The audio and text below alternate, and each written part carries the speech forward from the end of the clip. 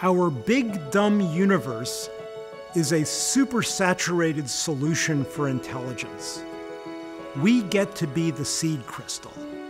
Now is the time that determines what kind of crystal we are.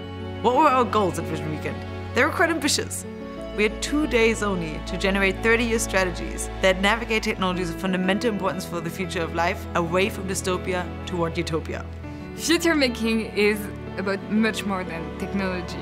It's about our humanity, it's about long-term views, it's about thinking really ambitiously, aiming really high, but it's also about collaboration, cooperation, mutual understanding, and what is more, it's about optimism.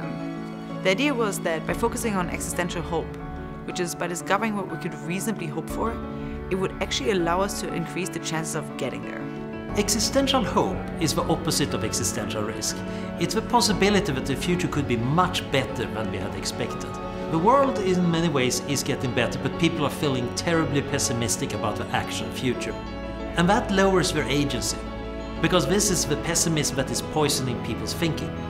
That is where existential hope comes in. By actually showing there are some amazing opportunities here, that can excite people. We actually have a duty to spread existential hope. And I think existential hope is also going to become more of an actual discipline. On Saturday, each technology track developed 2 corner scenarios, a dystopia and a utopia, and then an existential hope strategy that navigates between them. Dystopian and utopian visions help here. They're a little like anchoring points. The future's probably not going to be any of them, but you can unpack the factors and dynamics and processes that are at work in making a better world or a more problematic one. I think sometimes we get trapped into this situation where we're so concentrating on the dystopia that we almost end up steering towards it. And so I think the benefit of events like this is when people have a concrete idea of the thing that they actually really do want to steer towards. AI, cyberspace, neurotechnology, health technology, biotechnology, nanotechnology, crypto commerce, and space. We're just about on the cusp of being able to put settlements off Earth or on the Moon, on asteroids and Mars and other places. What values do we want to bring with us? How do we create that to be the most positive for the future, and how do we prevent more negative scenarios? AI is the single most disruptive thing to hit humanity ever. When you automate thought, it's completely different from automating muscle.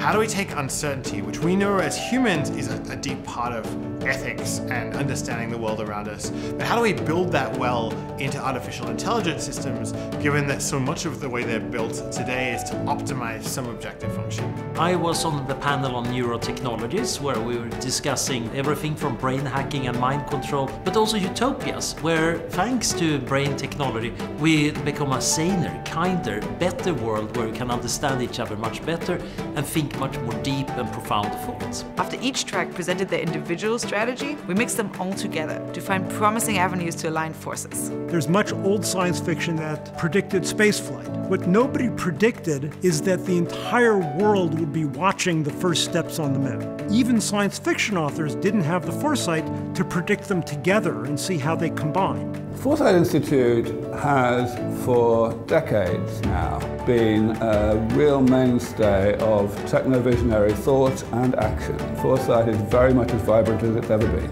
On Sunday, we gathered at the Internet Archive to present the strategies in the different tracks to the whole group. We met in the laundry of the mission, and now we're here at the Internet Archive, which is a former church, to go and think broad thoughts. I think that environments and the right people, concrete subjects that we can make some progress on, and mixing it up is just the way to come up with new ideas. Everyone collaborated on existentialhope.com, which is where we link to this massive spreadsheet of co-collaborators and predictions, all slide decks and all presentations interactive, collaborative note-taking, participant lists with their visions and their commitments, and finally future forecasts for participants to predict on. The thing that surprised me about today is actually how incredibly fun it's been. There's been so many fantastic ideas just flying back and forth. There is a spirit at Vision Weekend of playing with your best ideas and play in general, and that does help the creativity here. If you want to join in on the fun, go on existentialhope.com and start collaborating.